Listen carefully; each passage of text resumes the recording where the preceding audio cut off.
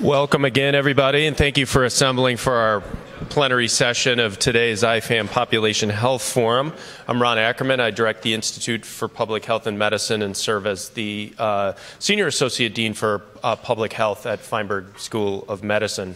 I have the distinct privilege of announcing a couple of awards for research excellence in research, which were coming out of our poster presentations out in the foyer, and also announcing and inviting up our keynote speaker today.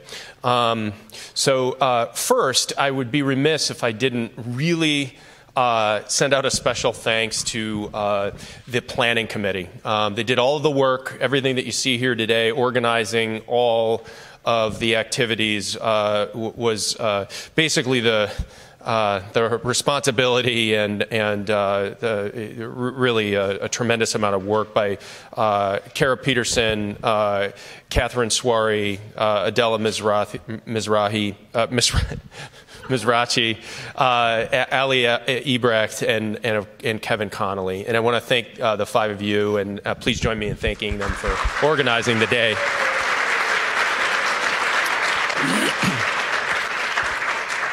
And I want to also thank the poster judges. It's a lot of work to walk around and view all of the. You saw how many posters were out there. It really is exciting. And these folks volunteered today to be poster judges. I want to thank Nori, Sarah, Neil, Marquita, Andrew, Rachel, and Lori for their help with really coming up with judging of the posters. So thank you to them as well. A round of applause. So we have two awards to give today. One is honoring Dr. Bing Chang. Bing, if you don't know, is really the I think the father of public health education here at Feinberg School of Medicine. He led a committee in the Department of Preventive Medicine back in the 1990s to reimagine public health training at Feinberg, and that committee really was responsible for coming up with a plan to really focus on graduate public health training excellence here, and that we would continue and not just offer casual MPH degrees, but have a real accredited program. And he led that program for 13, 14 years. Maybe it was longer than that because he was in the role of director of the program of public health until probably 2015 or 16. So he also was the founding inaugural director of the Institute. And my predecessor in my current role here as Senior Associate Dean for Public Health at Feinberg School of Medicine. He's also still a very active researcher and sees patients. So we thank him for his time and dedication to public health, and we have a award for research excellence given to the sort of top judged poster in the session this morning from our judge committee.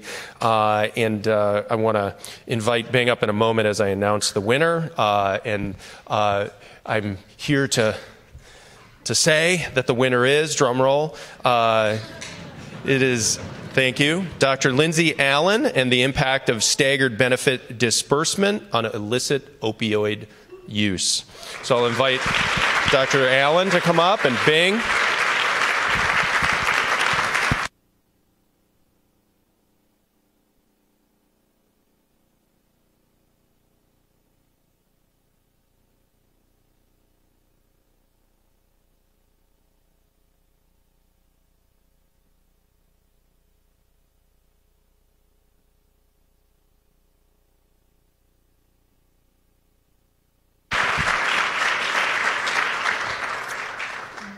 We also honor excellence in research by a community partner, and want to give out that award as well, also based on judging in the poster session this morning. That award is, drum roll again, please, thank you, to Dr. Diana Ingram on behalf of Pastors for P-Corps for the project Community Emotional Stability through a Faith-Based Community Academic Partnership. Dr. Ingram.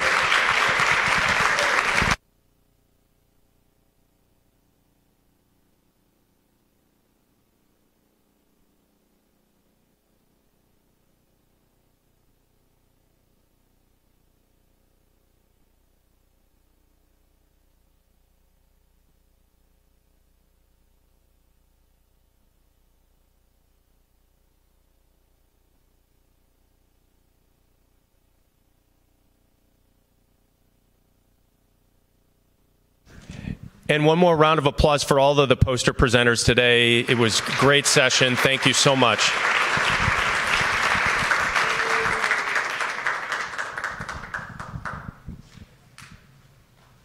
So I don't have my notes on the... Thank you. Need my introduction notes. I now have the distinct honor of introducing our keynote presenter today, who's Dr. John Rich. John is the inaugural director of the Rush BMO Institute for Health Equity, whose mission is to build, evaluate, and sustain scalable approaches to improve health and eliminate health inequities, with a focus on communities in West Chicago. The Institute works by leveraging Rush's excellence in research, education, community clinical practice, policy, and advocacy, as well as community partnerships. Prior to joining Rush, Rich served as professor of health management and policy at the Dornsife School of Public Health at Drexel University.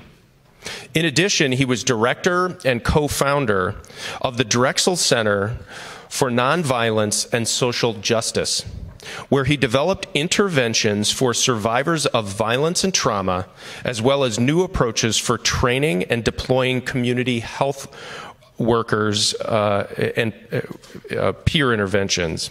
Dr. Rich's work focuses on issues of urban violence, trauma, and health inequities, particularly as they affect the health of men of color. His book, Wrong Place, Wrong Time, Trauma and Violence in the Lives of Young Black Men, tells the stories of young survivors. With that, I would like to call up Dr. John Rich, and we also have a nice award for him. So please join me in recognizing Dr. Rich. Thank you, my friend.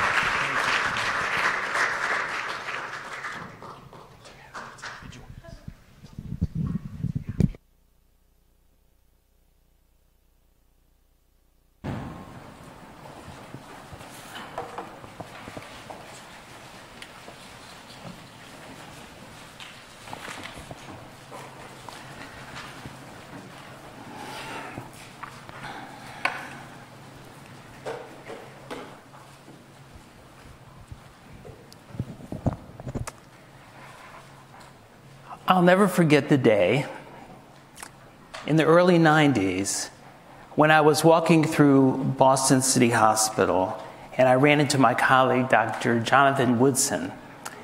Now, Jonathan and I knew each other because we trained together at Mass General Hospital.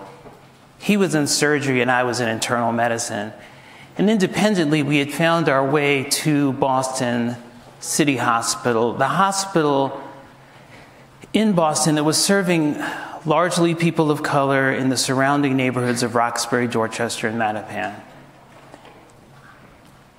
And that day, Jonathan was distraught and frustrated. He said, you know, a couple of months ago, a young guy came in with a gunshot wound to the chest. And we were able to get him to the operating room to repair it. Had it been 2 inches to the right, he would have been dead. And we were able to get him back on his feet. And then this morning, he said, I'm riding in my car, and I hear on the radio that he's been killed. So he said, we have to do something. You know, we have these young people, they're in the hospital, they lie in bed for days, nobody talks to them. What can we do? And I felt some of the same, because at Boston City Hospital, if you walked around, you'd see lots of young people in various different clinics: orthopedic clinic, dermatology, surgical clinic, sexually transmitted disease clinic. But I rarely saw them in primary care.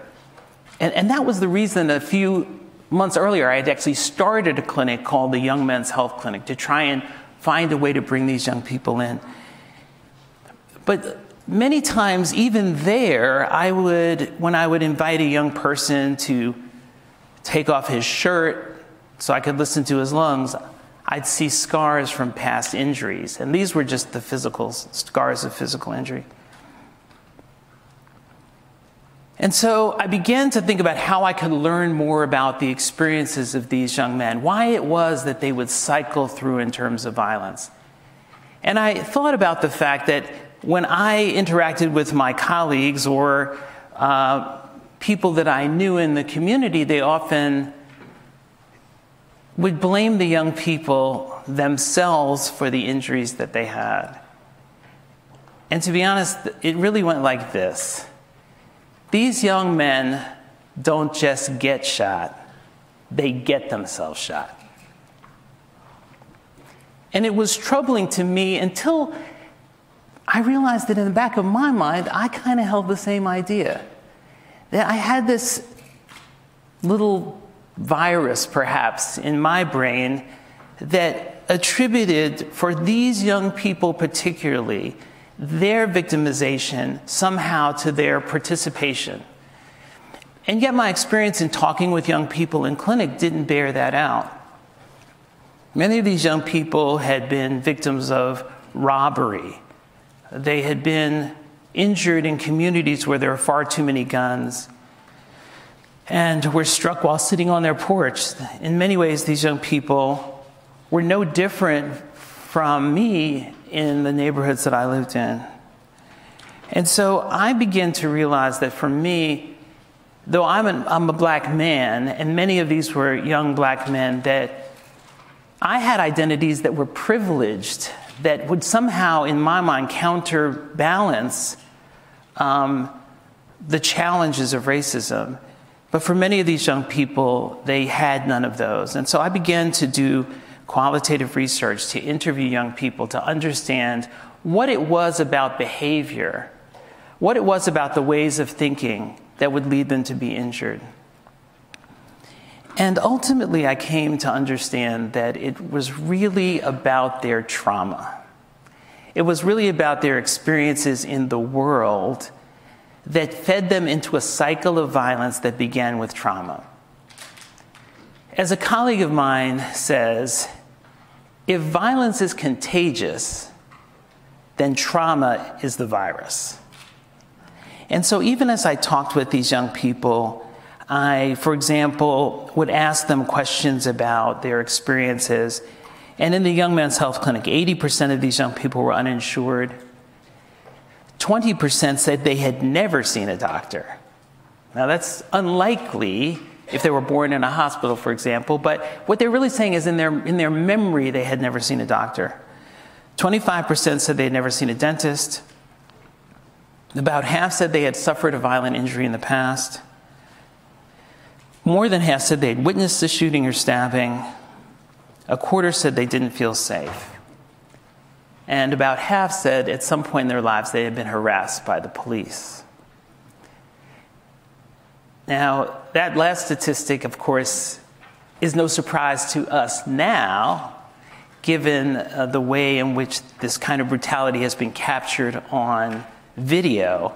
But for many of these young people at the time, that many people doubted the credibility even of that statement in their lives. And so, for me, this has become about trying to understand not only how trauma impacts the lives of these young people, but how the biases about these young people get under our skin, and how a large part of the process of healing is in our court.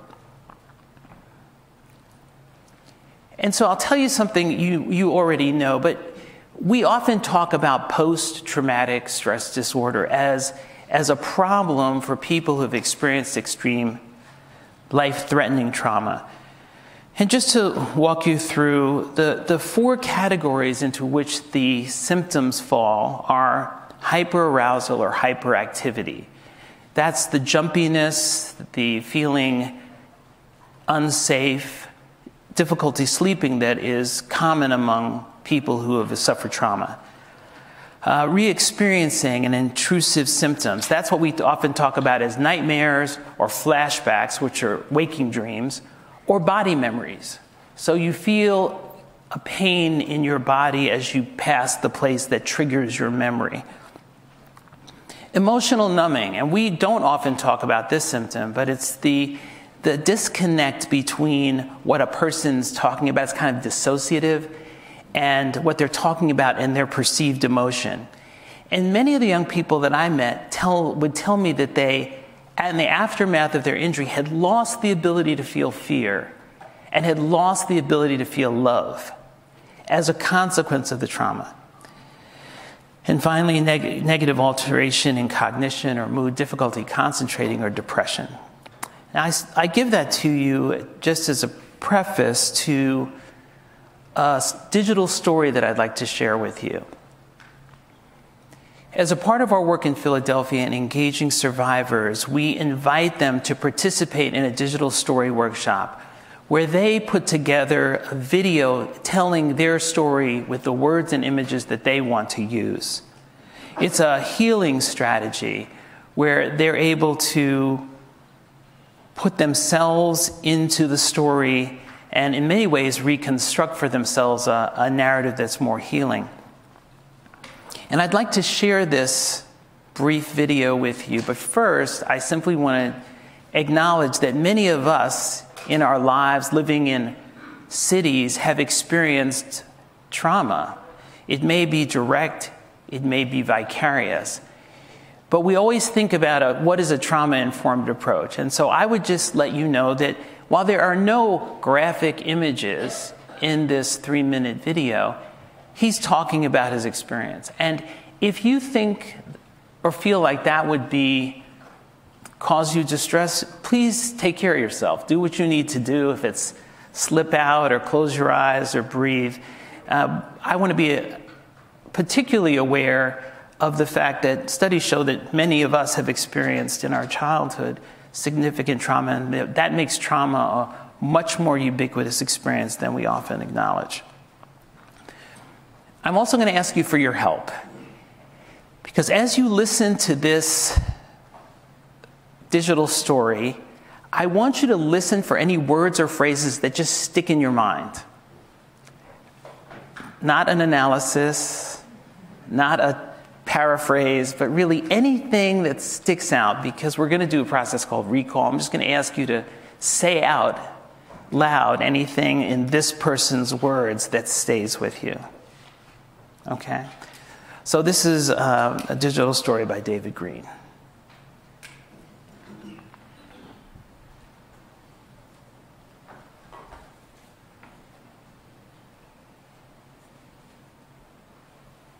None of the people I knew in the sandbox is alive today. I was shooting basketball with friends at the playground the first time I saw someone get shot.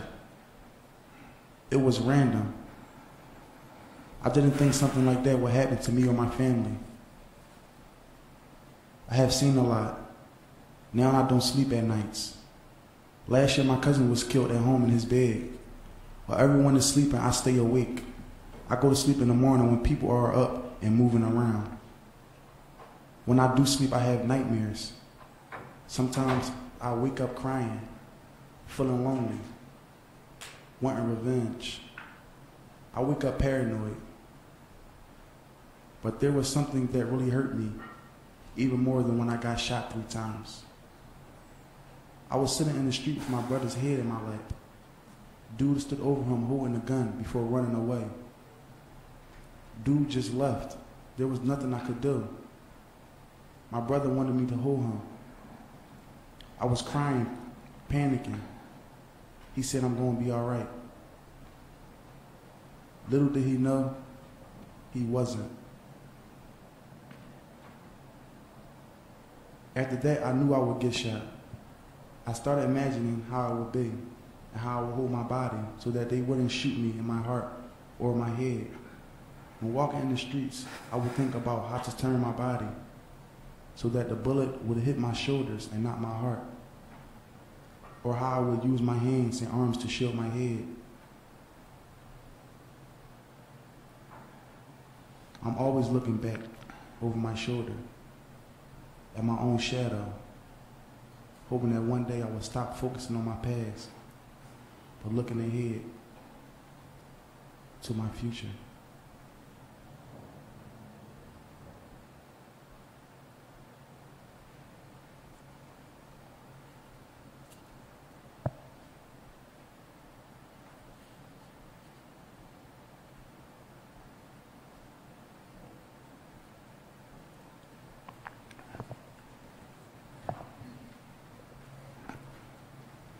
So anyone, what words, phrases struck you? I'm always looking at my back. Thank you. Anyone else? Revenge. Oh, in the back. Preparing for the shot. Thank you. I don't sleep at night. Thank you. Lonely. Thanks. What else? Hard, both physical and emotional. Thank you. Physical and emotional. Panicking. Expectation that you were shot.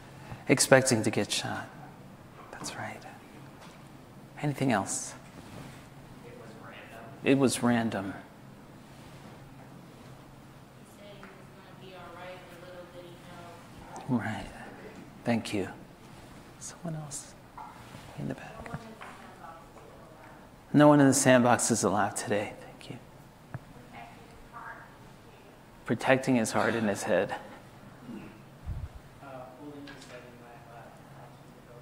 Holding his head in my lap. I'm sorry if I'm missing folks. Thank you, though. Others? Yeah, thank you for that. Thank you. It's powerful to engage in the chosen words of the young people, given that their experiences can be transformed. Let me just walk you through some of the things that you said. So, someone pointed out, none of the people I knew in the sandbox is alive today. This is often the experience of young people who over their lives have experienced unspeakable losses, very much different from many of us. My cousin was shot in his bed, and consequently, I don't sleep at night. He talks about nightmares, waking up crying, feeling lonely, wanting revenge. So my brother wanted me to hold him. He was crying, panicking. And he said, after that, I knew I'd get shot. So if we map these against what we know about trauma, he's experienced multiple traumas growing up and early in his life. Hyper-aroused, he doesn't sleep at night, doesn't feel safe. Feeling depressed and sad, re-experiencing more trauma in his life. And then this hyper-arousal or reenactment of a kind of actions that wouldn't be effective in preventing him from getting shot, which is often folks get caught in a cycle of actions that may not help them but are driven by the trauma. And so we have to understand the context in which trauma happens and the consequences for us as a society and as healthcare professionals. So what we know is studies have shown that if you follow people who have had a penetrating injury for 5 years, 44% of them will have had another penetrating injury or will have been shot or stabbed again. And the mortality at 5 years for that group is 20%. And so, and it's not all violence related. In 70% of those cases, substance abuse is listed as a contributing cause of death. And so you begin to see the makings of a cycle. And for us in healthcare, we'd have to ask ourselves, is that an acceptable 5-year recurrence rate of a disease that we see? If it were cardiovascular, if we're thinking about a cardiovascular condition, a 5-year mortality of 20% in young people. But often the idea is this isn't really our job, right? It doesn't really fall to us. It's more complicated, and therefore we may not play a role. But let me suggest the cycle of violence that came out of the research that we were doing in Boston that may suggest for us a role. So what we have is a young person who is shot, stabbed, or assaulted, is in the hospital. And they, let's assume this young person has post-traumatic stress disorder. What often happens in their experience is that no one talks to them about that. So this young person may not know anything about why these symptoms are with him as he makes his way into the community. Well, if you have these kinds of intrusive symptoms, you would most likely, lacking a primary care provider or access to healthcare, turn to whatever is in your environment that would help you with that pain. And cannabis is a logical substance to turn to, right? And I talked to young people who said, I used to smoke, but then after I got injured, I changed it, so I'd smoke before I went to bed at night, because it would help keep the nightmares away. So very tactical, strategic in terms of keeping away the intrusive symptoms. Well, what happens, though, if you're smoking cannabis? Entry-level jobs will be off the table for you. If you're on probation and you show up with a dirty urine, you're going to be remanded. So your self-treatment for a disease you're not quite sure where it came from may, in fact, have really negative consequences for you. On the other hand, let's say you feel really unsafe. We know that young people in urban environments, both men and women, do not trust the police to protect them. And if you're hyper-aroused and you really believe you're in danger, then a firearm may be a logical, I'm not suggesting acceptable or wise, but a logical choice. And if you have a firearm, we know that puts you at risk, obviously, for incarceration or death.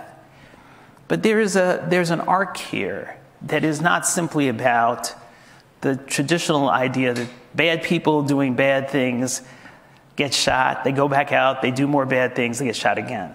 It really is about the pain and the intense trauma in the social context. And so part of my work has been to tell this story not only as a way to share the voices of these young people, but also to share my own journey and position, which is to candidly say, we often carry biases against these young people that put us in a position of judgment rather than as positions of healers. But there is a lot we can do. And so in addition to the work of the Young Men's Health Clinic, one of the things that my partner Ted Corbin, were able to do in Philadelphia was to launch a hospital-based violence intervention program that was focused on trauma. So when a young person came into the hospital, men or women, we would focus on the trauma primarily, orient people to what might happen to them in the coming days, make sure they're safe, and then invite them to be a part of a 6 to 8 month healing journey where peers and social workers would work with them to help them reconnect, to keep them from falling off the path to healing in those days. With that, we realized that the very best healers are young people who've had the lived experience and who are in their healing journey as well. And so with support from the Department of Justice, we launched a community health worker peer training academy to make sure that these young people who had come through their healing could have an opportunity to give back and to advance into healthcare fields as a pipeline. And so we have a number of training classes. We've trained over 70 young people to enter this profession and to work alongside those of us who are doing this work. And so part of our healing is to equip those who are most talented in this area to be the healers with us.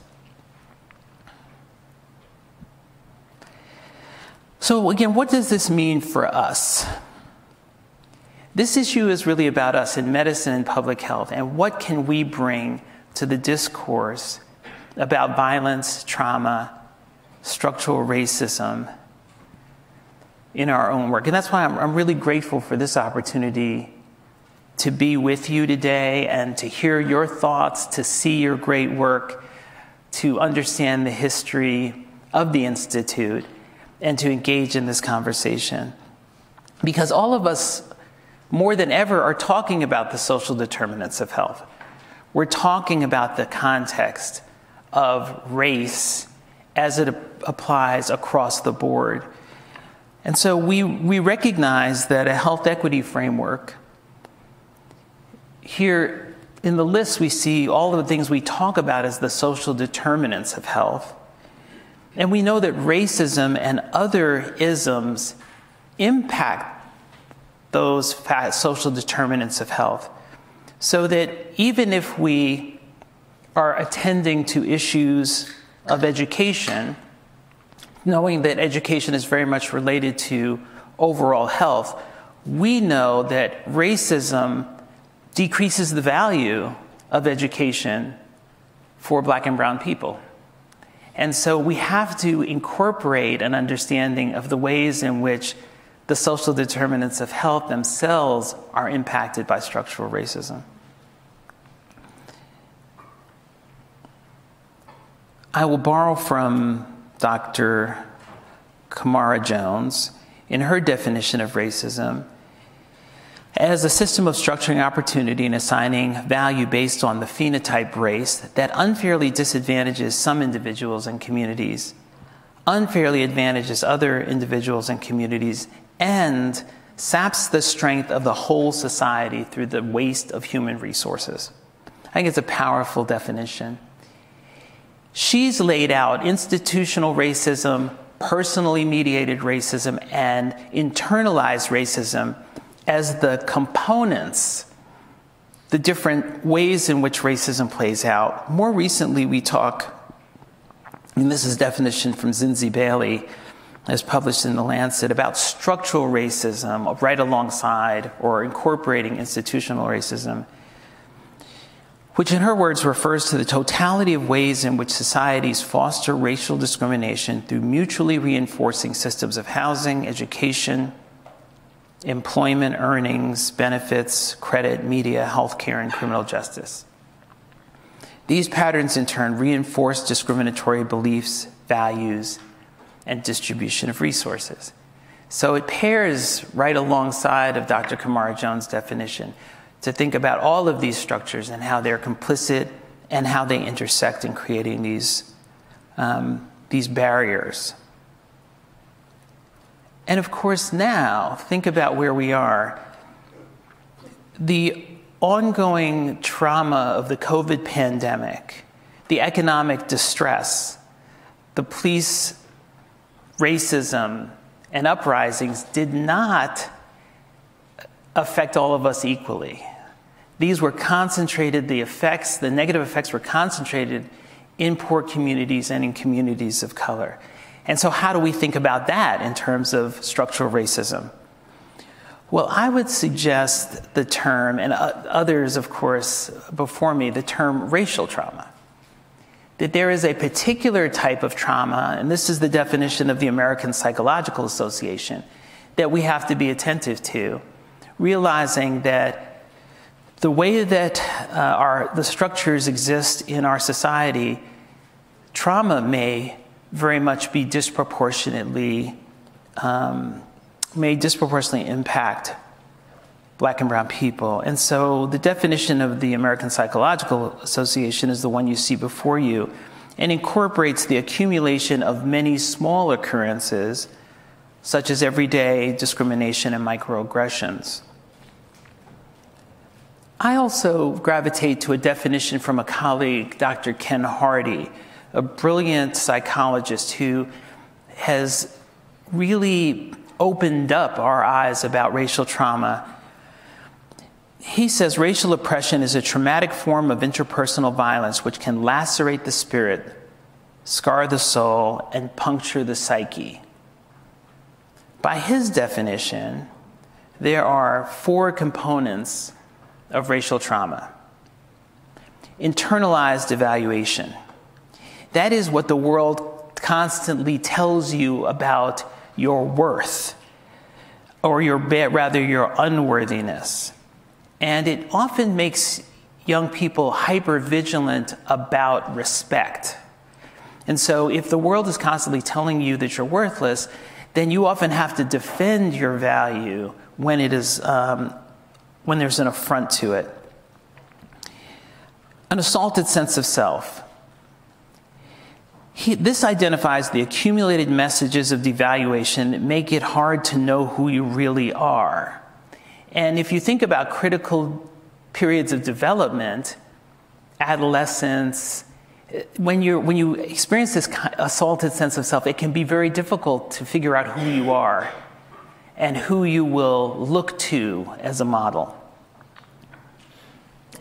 Internalized voicelessness. And a lot of you know this one, right?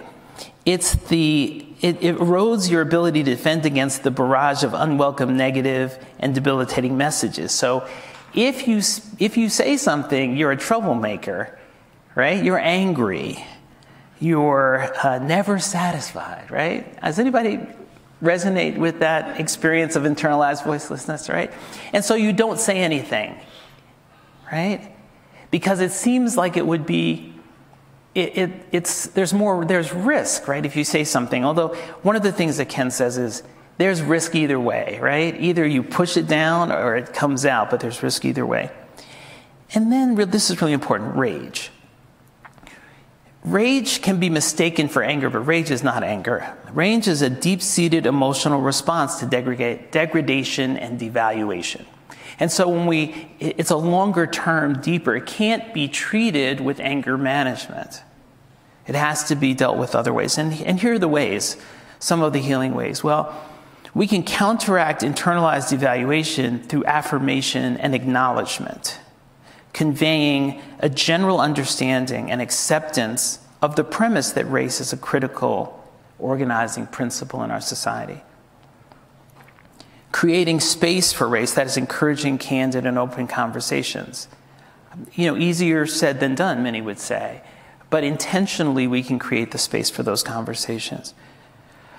To counter internalized voicelessness is to create space for racial storytelling.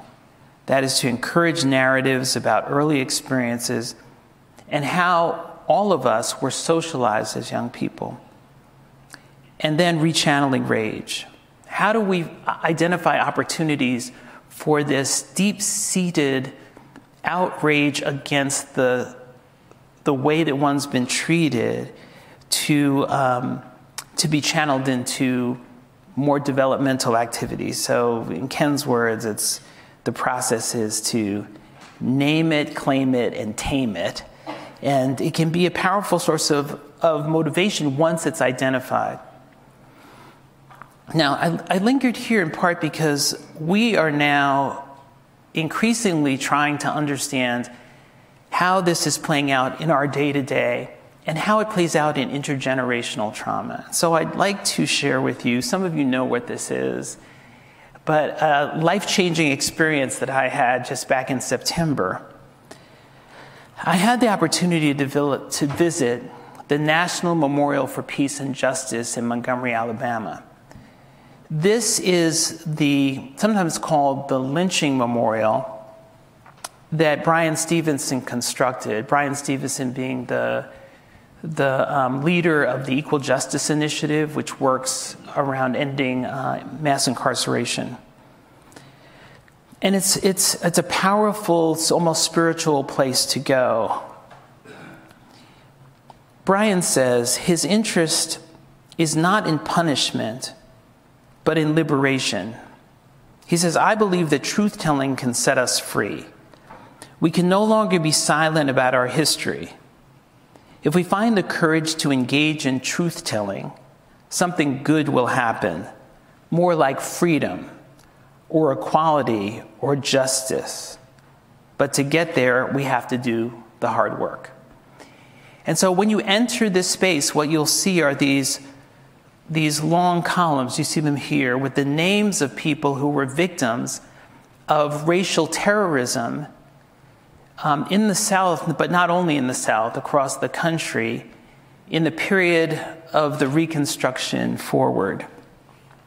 And it's really, there are certainly counties in our state of Illinois where substantial numbers of people were lynched or otherwise brutalized.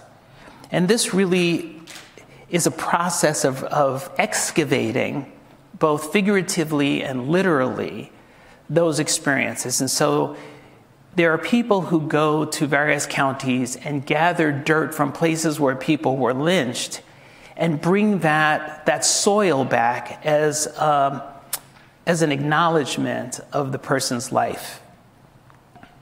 It's a place that you go, at least for me, where the things I know become viscerally experienced. The knowledge becomes visceral. You feel it in your body. So who's been there? I'm just curious who's been. Thank you. It's a destination because you don't happen through Montgomery. At least I don't happen through Montgomery often. That's not a judgment. But it's a powerful place to be. And so the Legacy Museum, again, reminds us of the history that's lost. Now, occasionally someone says to me, look, John, slavery was a long time ago, right? That's like 170 years ago. Slavery ended. I'm sure there's some effects. Well, one thing that happens when you go there, and I with apologies to any historians in the room, I would just say it reminded me that there's a history we don't often get taught about Reconstruction. And that is the fact that in the 12 years following the end of slavery, people who had emerged, former slaves emerged into society, eager to be a part of the society, protected by the Freedmen's Bureau and federal troops in the South. And so people started businesses, they started farms, they ran for office. In some towns, the voting population went from all white to 80% black. And so people got elected to office. And in that time, 3 amendments to the Constitution were ratified. The 13th Amendment, which ended chattel slavery. The 14th Amendment, which established birthright citizenship and equal protection under the law. And then the 15th Amendment, which gave everyone, every man, the vote. So black men were empowered to vote. Of course, not women at that time. And there was all kinds of legislation that came through Congress, civil rights, in the hands of the then Republican Party. But after about 12 years, recession, political compromise led to the end of Reconstruction and the withdrawal of those troops from the South.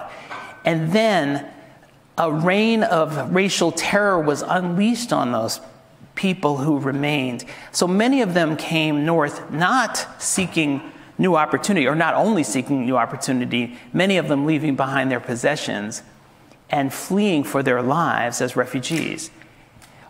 And all of the advances were rolled back.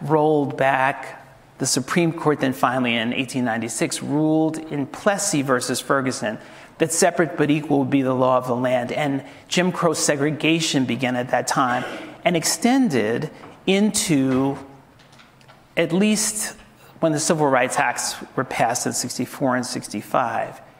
Now just think about what happened just before that. In 54, the Supreme Court overturned Plessy in Brown versus the Board of Education, so desegregated the school system, but only not practically, because there was a lot of work that had to be done. And in 1958 is the year that Emmett Till was murdered. So now take us into, so we're now in the mid-60s, and we've only now emerged. So all of the experiences, and you'll notice that if you can't see it, the Legacy Museum says from enslavement to mass incarceration. And so there's a through line that comes from that Jim Crow history into mass incarceration. and affects the lives of the young people that we see today. So we're not that far from that experience. And so part of our work, we believe, is to change the toxic narrative that was necessary to justify the subjugation of black people when slavery could no longer do it, right? So it was about black people as savage, black people as rapists, black people as lazy, a strategy that was intentional to create an impression. Now that gets under everybody's skin, and that's what we have to find and root out. So part of our work has been about narrative change, not only about that arc of history, but also about the power that black people and communities of color across the nation have mobilized toward our own healing. There's a lot of healing that goes on in the community. It may not be clinical professionals delivering it, but there are a lot of healing, ways of healing that are very much accessible, and we have to make that a part of what we do. And so we launched, with the help of an extraordinary marketing communications firm called The Mighty Engine, a social media campaign called Our Words Heal.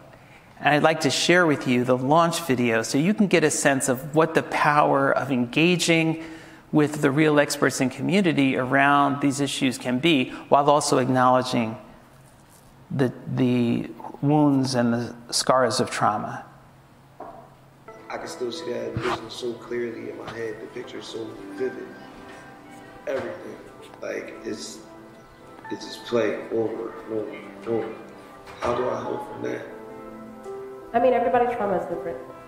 I've had my really, really low moments where it just feels like, you know, what am I here for? When you constantly think about that or you bring it up in conversations, that's you not being able to get past it. And that's what trauma does. It leaves you in that moment, it leaves you in that space. If you're in a neighborhood, you know, where every day it's a shooting, you can feel like it's a space where you can't escape. You can't address the sliver of the individual trauma that people face without looking at the large picture of like how this was designed. Because that one individual, you can multiply that by thousands and thousands and thousands. On TV, you see mainly other races on the couch talking to a psychiatrist or a counselor. You don't really see us, so it's like, I don't think this is something I'm supposed to do. I've never seen my mom or my dad do it, so am I supposed to do this too? But it's like a greater sense that it's like, no, just go and get help. You start to learn you and how you respond. And if you can't get back to joy in a decent amount of time, then you need help.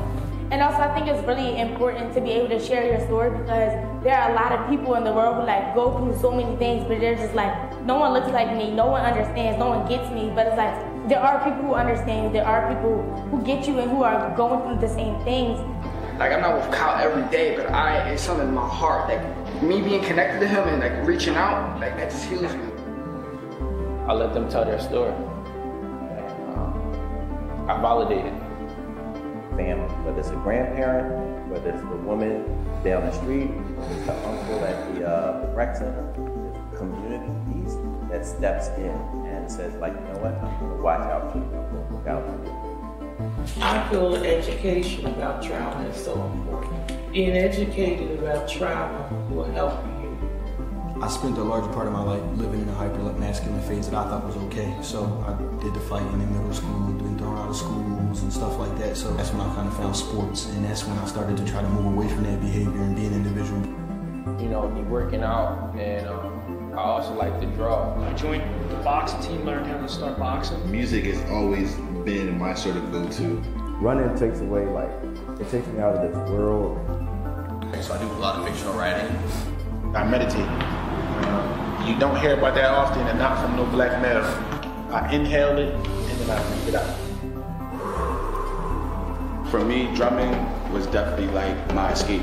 You don't have to be subjected to what you see outside. You know, speaking as like negativity, that, you know, you can always be positive. My smile should make you smile.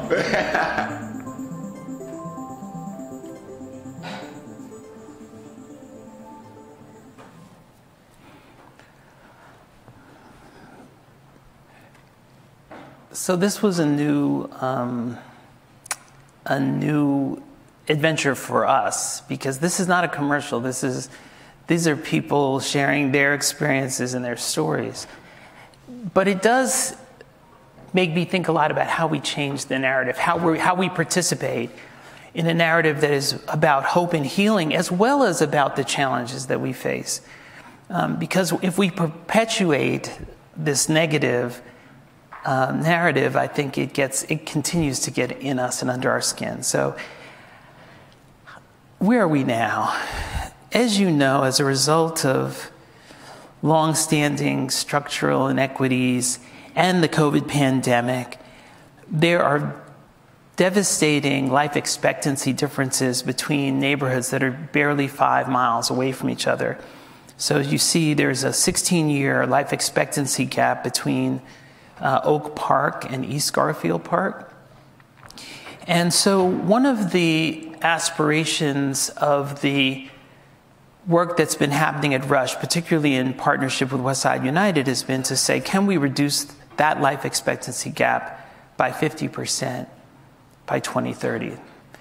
Now that's kind of a moonshot, particularly given that the structural factors became so much more powerful during the COVID pandemic. But we know that more than half of these premature deaths on the West Side are caused by chronic disease. Violence is a part of the whole, but it isn't all about violence. It is about other factors that are related to the trauma and the economic deprivation that exists. And so, as Ron shared, the Institute is really how do we bring together the assets and the history of engagement at Rush in partnership with community. Because one powerful thing about Rush is that the leaders set health equity as a strategic priority in 2016 and established a partnership with the community, building an organization in the community in 2018. So this preceded many of the devastating activities, the racial violence that happened in 2020. And so there's a foundation to move forward on. Some of our aspirations include building and sustaining authentic community partnerships and community-engaged research in partners by building community-based research networks. There's a network called the Alive Faith Network, which is a network of churches and pastors informing the kind of research that they want to see in the community. Supporting interdisciplinary, interprofessional educational programs so that we graduate, so that every student who graduates from Rush will be able to reflect on issues of racial socialization and think about how that impacts not only the individual practice, but the public health practice. Producing the next generation of scholars and practitioners and educators in health equity, and supporting equitable clinical practice, thinking about how do we redesign care models in order to reduce the rates of chronic conditions that are disparate between populations. And certainly a goal is to develop community partnerships and expand those partnerships to address intergenerational trauma, working together with culturally responsive approaches to healing and thriving that improve community well-being. And we recognize that within our health system, we're made up of people from the community. So the community doesn't start and stop at the doors of at the doors into the health system. We're all a part of it. And so they're powerful efforts, again, obviously preceding me, as I've been here for just 5 months. But in 2018, health systems, a number of health systems that you see came together to stand up Westside United as an organization that will launch to full self-sufficiency in 2014, that really becomes the community-based holder of the mission to improve health, to reduce disparities, to improve economic well-being in the community. And so as we move forward, the things that I think about, and I think you think about as well, are that we have an opportunity to advance health equity, but we have to be aware of some of the forces. So it's going to be important, I think, as we move into this phase to resist the notion of competition and silos.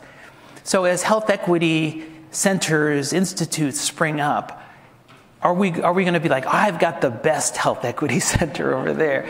That one's terrible. How do we take this and realize that it will require all of us to have a focus? It may be different depending on the geographic area. But competition in this space is not productive. How do we think about medicine and public health rather than medicine versus public health? And those of us who find ourselves in rooms where we have both folks who are in healthcare and folks who are in public health sometimes see this dynamic play out.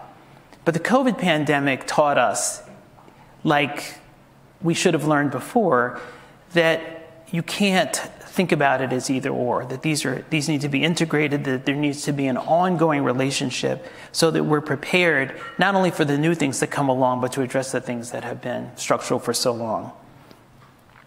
The power of partnership, which you already know. And then finally, speaking truth. It can be hard to speak truth in a fractious political environment or to figure out what the truth is. But I would simply share with you this quote, which has meant a lot to me. I'm for truth no matter who tells it. I'm for justice no matter who it is for or against.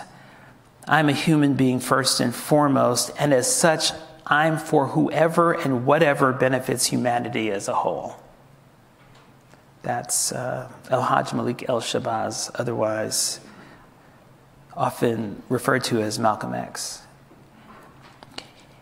And then this quote from Maya Angelou, which is on the side of the original Legacy Museum in Montgomery, which is that history, despite its wrenching pain, cannot be unlived, but if faced with courage, need not be lived again. And so for us together, this is about our ability now to face history and the truth, and about structural racism, even in the face of this political environment. And I look out on all of the students, learners, colleagues who are here to realize that this is us for now. I applaud all of you for committing to the hard work of health equity and speaking the truth. And I'm excited for the opportunity to work closely with you across institutions, across communities. So thank you for listening. It's been a pleasure.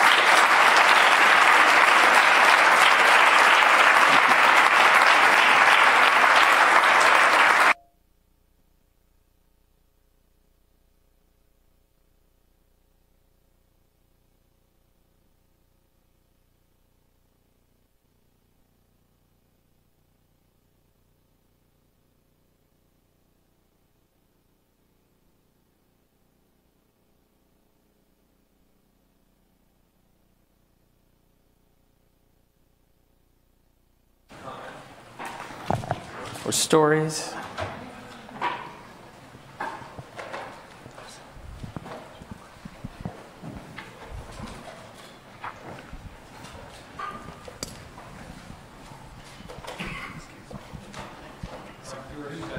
Director of Acupuncture, Stroger Hospital. Born and raised in Newark, New Jersey, then moved near Philly. Dad moved me out of Newark because he didn't think I would survive. I'm 82, so I've survived. So I see on a daily basis these victims who are heroes, shot, stabbed, raped, beaten. Inmates, we call them another name that's more complimentary, detainees. What an improvement, huh? And I see them paralyzed in heart and mind and soul.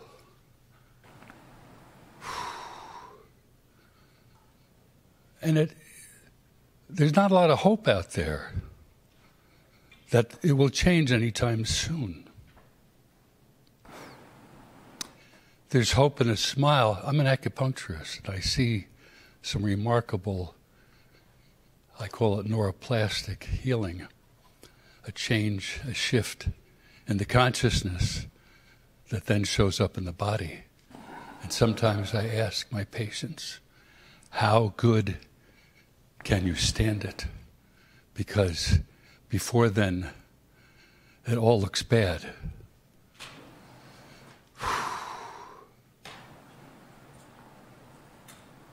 So I'm a partner. I guess that's what I want to say in this mission. Thank you. Thank you. Thank you for sharing. That's powerful.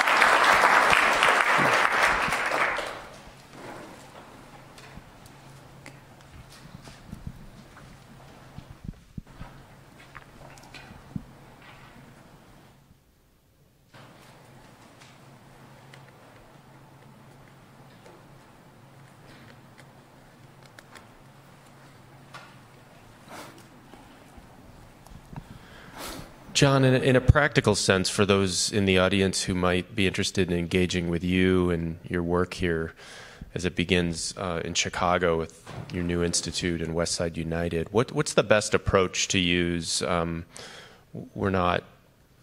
think your message of collaboration is really well received, and I think there's a lot of folks in the audience who would love to be part of what you're doing.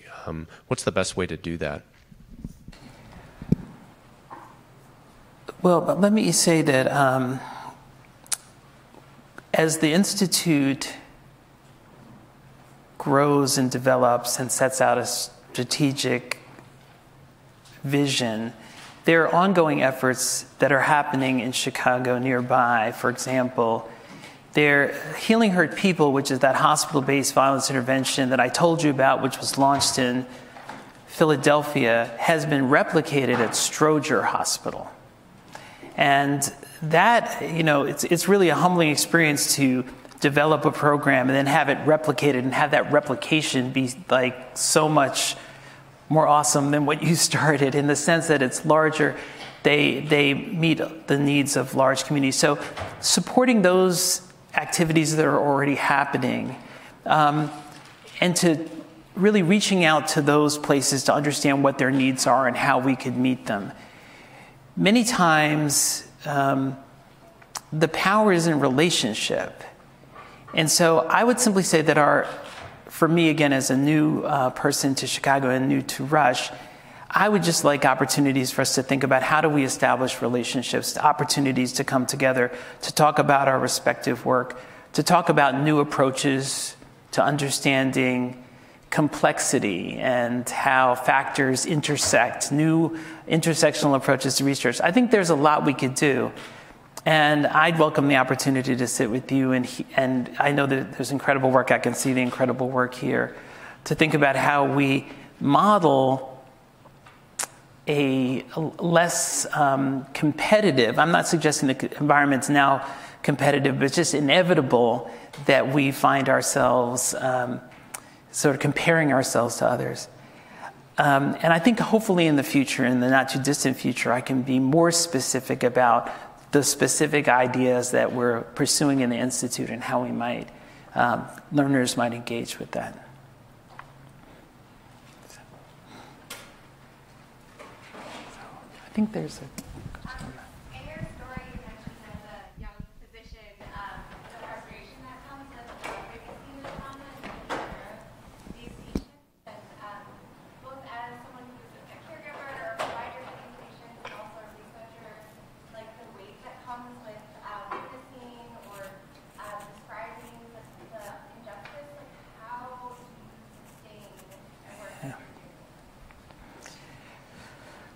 That's a really important question. The question was, how do those of us who are doing this on a daily basis sustain ourselves? And I think that is a critical opportunity for health systems and public health systems to turn our attention to. Obviously, that became a large concern during the COVID pandemic, so compassion fatigue. But I think that with regard to the work that's happening in communities, it's often those frontline workers, many of whom have had the lived experience of trauma, who are now devoting themselves to this work. who are most negatively impacted by the work itself because they're also struggling with economic issues. So, for example, I'm on the board of the Institute for Nonviolence that's doing work on the ground in communities. And we as a board have come to realize how important it is to build the support in for frontline workers to sustain them, that we can't deplete them. So one of the potential roles for health and public health institutions, behavioral health institutions, is to support community-based efforts by providing whatever healing, acupuncture, healing for pain, for many of these young people are carrying their own physical wounds. But those are the kinds of partnerships, I think, where we see a connection between the work we do and the work that young people are doing, trying to decrease violence in their own neighborhoods. We could share our approaches to that. They may not look like the traditional therapeutic approaches, but they might look just like those therapeutic approaches. So I resonate with you. I think it's a constant, we have to pay constant attention to that. In our work in Philadelphia, we've also decided that there may be certain jobs that have kind of a shelf life. That when someone jumps into a job where they're going to be visiting people in their homes, they're going to be doing case management in the community, that might have a 3-year shelf life. And so from the very beginning, after we hire them, we begin to think about how do we develop them for the next position? Because otherwise, folks will stay. I mean, they're dedicated to the work. Hopefully, we're paying them a living wage, but the damage begins to accrue. And so it's our responsibility to develop them into career paths. Again, healthcare institutions have the opportunity to contribute. So thanks. It's an important question.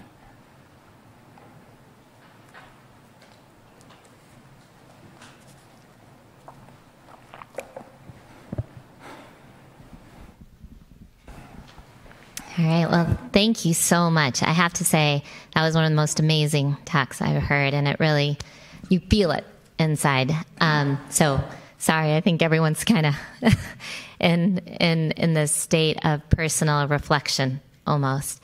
But I did want to say, I love everything you say and what you do, and one of my our center's focus is on young people and how do we pull them out of this early and show them kind of empowerment. And so we have this program that I know Ron mentioned earlier, Health Leaders, where we try to bring people in and bring them in this room and do individual self-empowerment and teach them how to make health changes in their communities. And I remember, these students are incredible. They're bright, they're motivated, and they came in this room. And I remember that first day, you belong here. And then they looked around at all the pictures and they're like, no, we don't. We don't belong here. Not one of them looks like me. And since then, they have changed them a little bit.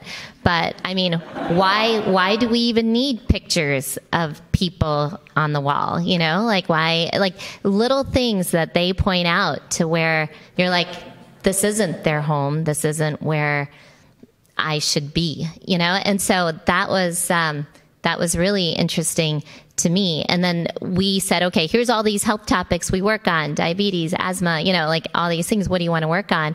Every single one almost said mental health. There's a lot of issues in our community. And so we had split it up into all these health issues. But this year when we do it, they get to pick their own and they get to figure out some kind of an intervention. But my question to you is not to talk about this. It's how do we all combine the things that we're doing? Because we don't know how to do this, but you're doing so many amazing things, and we would love to incorporate it into programming that we have, no reinvention of the wheel.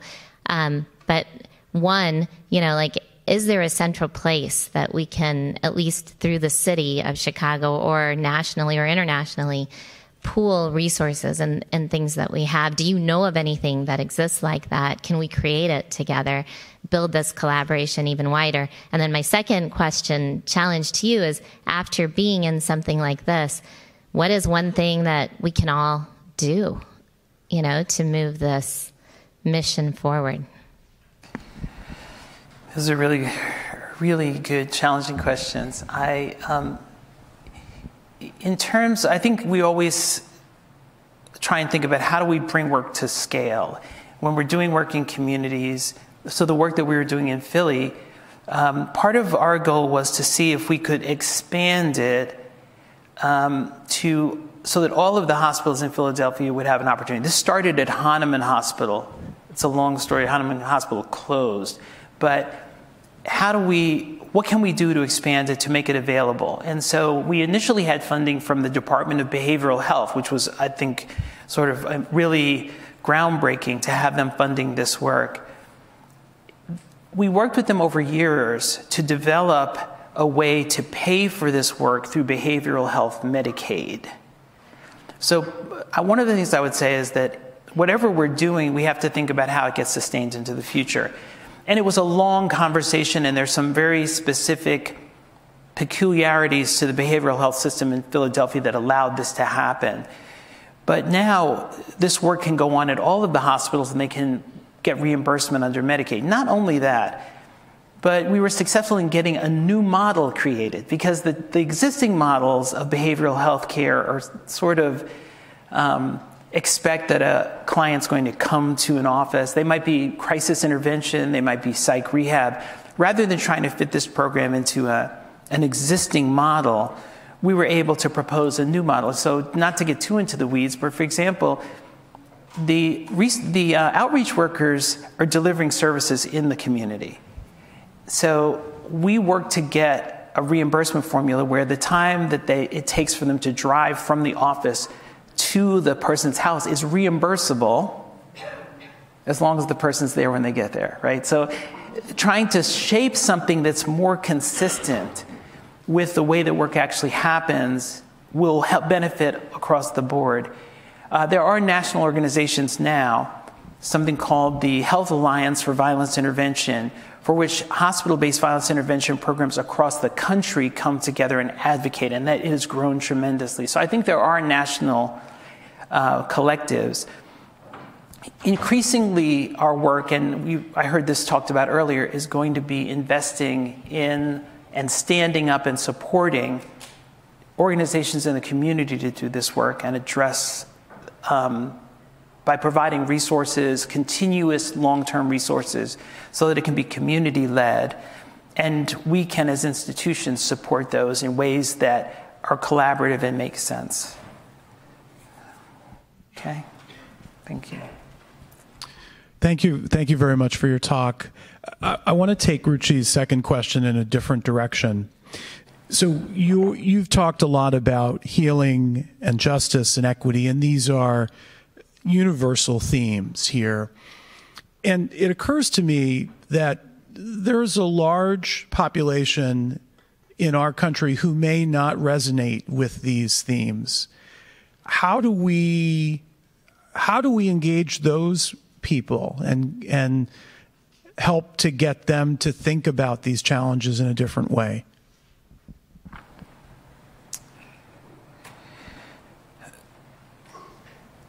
I've often heard the conversation about whether we're trying to change hearts and minds, and whether we're just trying to get some things done, right? So that's been, I think, in the health equity, health disparities field, sort of, we could try and change people's hearts and minds, but let's just monitor outcomes and sanction people whose outcomes who are disparate, right? The challenge there is that damage has been done by the time you've circled back and seen that someone is delivering care that's inadequate. So I would say one way to do it, I don't have the answer, but one way to do it is to identify shared values. You mentioned justice and equity. Why are those not shared values, right? Can we articulate fairness in a way that tells a story? So one way is to not be ahistorical about this, to try and explain or ask the question, how did we get here? This isn't just the way it was. How did we get here? Can we educate one another? Can we then I think we have to depend upon the researchers in communication to tell us how people receive information. So I don't think we should be I'm just gonna speak the truth. Let me stop. The way you have to speak the truth, but we have to figure out how to do it in a way that is effective. Communications researchers can help us. So there's a report that both is helpful to me and also gives me heartburn that came from the Frameworks Institute. I don't know if you're familiar with their work, but they essentially say, they look at framing effects.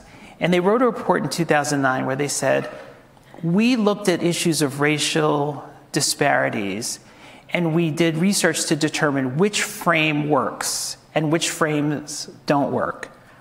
And it's disheartening because they said, talking about this as structural doesn't work.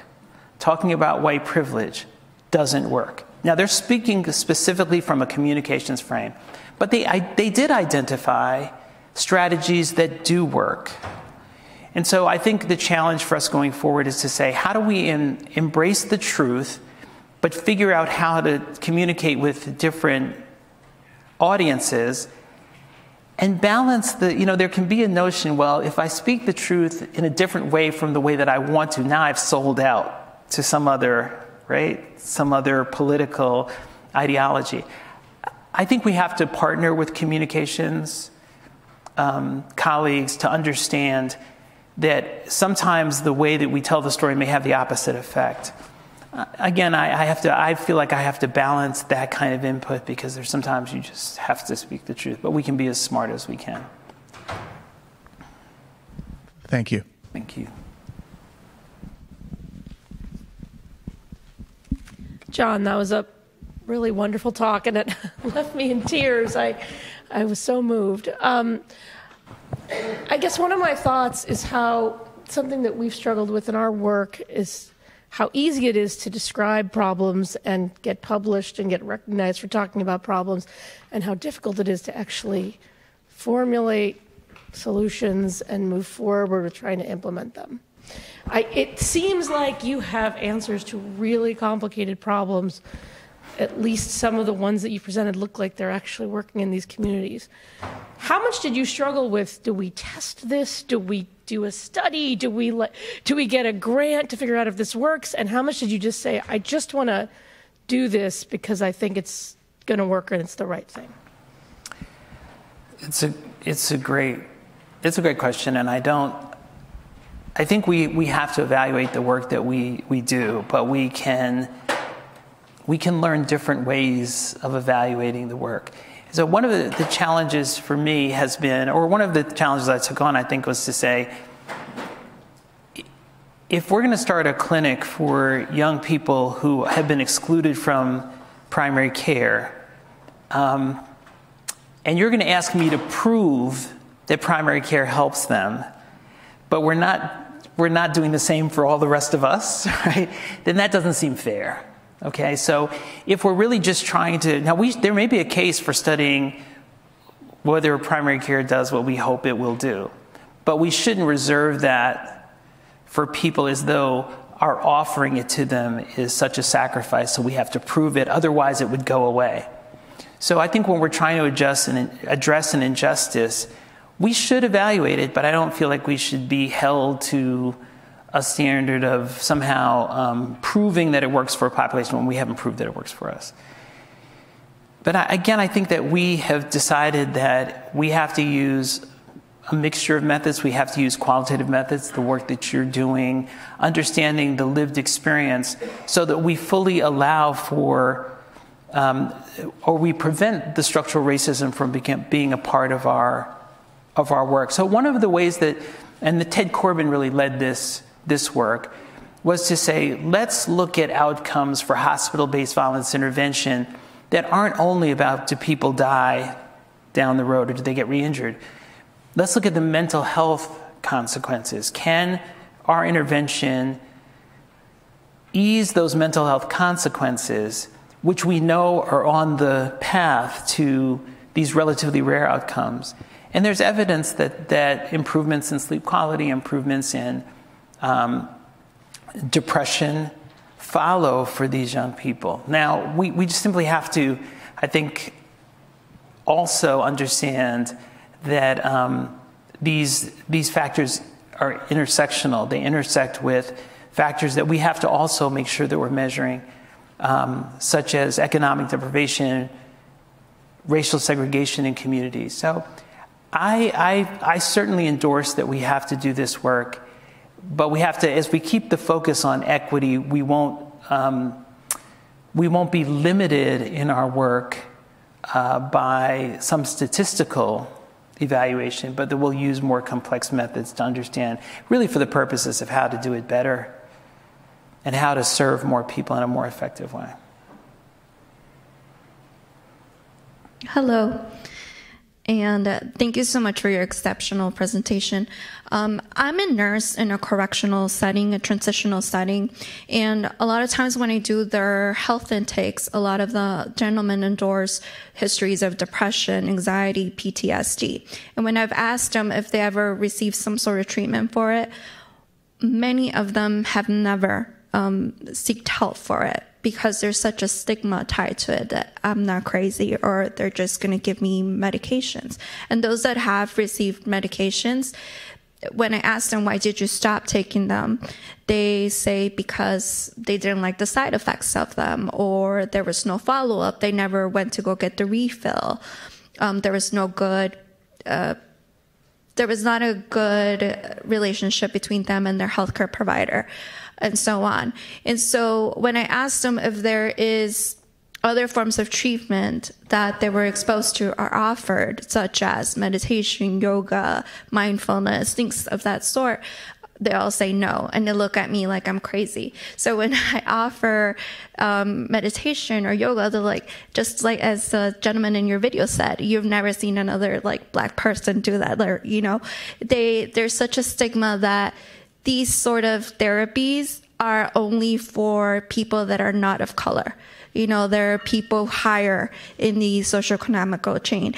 So my question to you is, how do you work to motivate and to show these gentlemen that these are options for them and that there are good options that are worth exploring? Well, thank you for that question. I'm sure there are folks also here who are in behavioral health who've thought about this. One of the approaches that we realized with regard to victims of violence was that we had to, if the mixture of services was case management and concrete services and behavioral health services, we needed to lead with the concrete services. We first had to ask, what things do you need in your life? How do we meet your transportation needs, your medical? You know, you wouldn't imagine how many young people who've had devastating injuries, for example, have colostomies, leave without supplies to be able to care for those. So you have to get some very specific, how are you going to get back and forth to your surgical appointment? So lead with the concrete services, but always have some conversation ongoing in that particular relationship about behavioral health. We also have used groups. So psychoeducational groups built on a model called the SELF model, but it was one of the participants came together and named them cipher groups. And often what we would see is that a caseworker or social worker would say, listen, I want you to come to this group. It's like, oh, I'm not going. I want you to come to this group. Okay, I'll go, but I won't talk. Okay, come to the group. And of course, when you're in a group of people who share some similar experience, it opens the opportunity to talk about trauma in a safe way. And we feel that that is a readiness toward, whether it's individual therapy, if that's what the person needs, or openness to medications. But it really helps to organize thinking about, well, how might you think about that from a trauma perspective? So you feel angry, but what else might that be? But to your point, I do think there are practitioners who have developed culturally responsive yoga, culturally responsive drumming or movement therapy, understanding that with particular communities, movement matters greatly. And so we did a project with the community health worker peers with funding from the Robert Wood Johnson Foundation to develop a culturally responsive healing practice.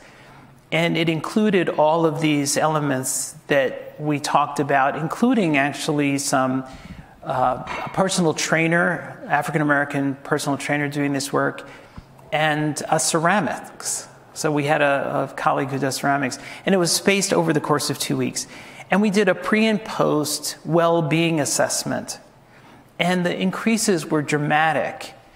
So what we were thinking about is, well, what kind of measures can we use to capture the impact of this experience that aren't about these distal measures like does somebody get shot or stabbed again? Those are important, but and we found it was dramatic. So we're now beginning to use assessments of well-being to assess, to see, what's happening in the work. So I think there may be barriers in terms of reimbursement, coverage, and we may not be engaging the healers and communities most effectively. And so I think those, I love that you're thinking about this. I think that would be a great piece of work for us to undertake together. Hi. Oh. I can go? All right. Hi, guys. I know we have 1 minute now. Thank you for your talk, because this is completely amazing. I feel what you're feeling like. We were all in awe. We didn't know what to say. We were all reflecting. And it's just, every time you speak, I have 3 more things that come up in my head. And the biggest thing that I've been thinking about recently, and this is going to be real controversial, but I'll just say it. I think that, racism is a mental health issue, and that people who practice racism and who've developed it had a mental health issue or something. I can't really articulate it, but we've been for past century trying to figure out how do we act better in a system that is super chaotic and is born in a mental health state that is just abnormal. And we're trying to rationalize it, and we're working to do all this other stuff to say, well, you shouldn't feel so hurt. Good luck, do your own affirmations when the system is sick. And we don't acknowledge that enough. And I think that we need to somehow, and I think through storytelling, because what you said to me just was amazing. If we can show how abnormal it is to be racist or to be elitist and not think about us as all human people who are trying to make it, and that life is about joy and honoring each other and just appreciating each other. We build our systems on, as you say, competition, and we just keep leading with all of those things. But that is not really normal, or it shouldn't be. Or, as a child, you don't get up and look, I'm better than all the other little kids. You just kind of want to know each other and be around each other and grow and develop. So I really appreciate this, and I hope it'll be helpful for Chicago, who's super segregated. I'm from Chicago. I grew up, when I went to school in St. Louis, it was the first time I knew about, or even was really around other cultures. I was so a part of my culture. I didn't even know racial slurs. I didn't know how. I didn't grow up racist. I didn't know that you looked at people's noses a certain way or people's eyes. I grew up in the Black community, and because of it, I didn't know how to be or see other people as negative. I'm an epidemiologist, and being an epidemiologist, after some years, I realized, whoa, those are the people who told me that we Black folks were less than everybody because of this, that, and they compared us to white people, and you know what I mean? And so as the director of epidemiology, I'm trying to change that through narrative and with my crew. So I really want to thank you for being here. I really want to work with you. We at the Cook County Department of Public Health. Hi, everybody. But I just really feel inspired by this talk, and I just love that all of this is happening with all you guys. Thank you. Thank you for sharing that. That's powerful. Thank you.